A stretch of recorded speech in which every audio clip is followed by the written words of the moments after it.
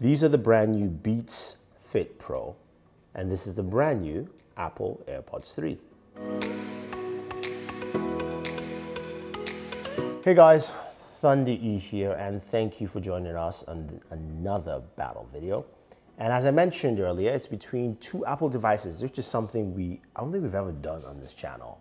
But if you want to see more crazy things that we haven't done, well, hit that subscribe button, notification icon, and honestly, we don't do that many crazy things on the channel. But anyway, the Beats Fit, okay, anyway, the Beats Fit Pro are big, I can't pronounce the word. So the Beats Fit Pro are the latest from Beats in terms of their true wireless earbuds. And these are meant for the fitness lovers. You're gonna spend time in the gym, you're gonna be sweating a lot, and also you want to listen to some good music. Now I have to say though, earlier this year, Beats released a pair of true wireless buds that really impressed me because I wasn't a fan of theirs in the past. And I have to say, these have come in the same way as we had earlier this year. In terms of audio quality, which I will start with audio first here, they've done a really good job. The sound is clean and clear, it is crisp, and you've got some really nice highs. Your lows are much better, and your mids can be a little bit muddled. Now, how does that compare to the Apple the AirPods 3. Now, the AirPods 3 have some really good highs, as I mentioned in my video with the Galaxy Buds 2. The mids are good, the lows not so much because of that open ear design.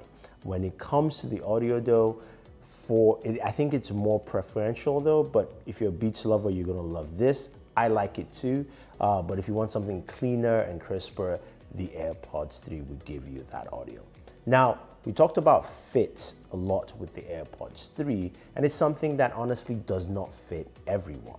While the Beats Fit Pro have a much better fit on a couple of levels. You've got silicone ear tips that will help you rest within your ear. You've also got the wings as well, which help attach it to the upper rim of your ear so that when you're working out, it doesn't fall off when you're in that gym session and you're focused and you're doing your workouts, it stays on, and which is great. And that I do like about this is because this is fitness focused and also taking that Beats tradition to a whole new level.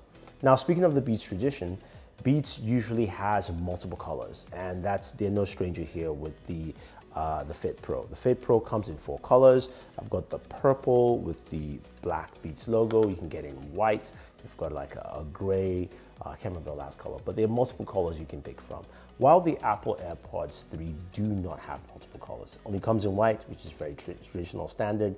So if you want something with different colors, again, that's where that might be leaning towards. Now, both of them have some really good battery life. They do have 30 hours with the case. The AirPods have about 7 hours, while the Beats also have 7, but the Beats have about, I believe, 5 hours with ANC, which is something the AirPods 3 do not have. And that is quite shocking to me, especially where they are in terms of pricing. Now, the active noise cancellation is pretty good on the Beats Pro. The Fit Pro. The Fit Pro, I would say it is below what you would get from the AirPods Pro, but very solid overall. And you do have a transparency mode, plus you also have spatial audio, which you can find on the AirPods 3. Now you look at everything I mentioned, and we get down to the price with the AirPods 3 at $179 and the Beats Pro at $199. You ask yourself a question, should I get the AirPods 3 or should I spend a little bit more and go to the Beats Pro, Beats Fit Pro? Because I get active noise cancellation, I have the same kind of audio. And that's something you might do, especially if you're on the Apple ecosystem and you want that ability to connect to multiple devices, as you can do with the Beats Pro, whether your MacBook, to your iPad, to your iPhone.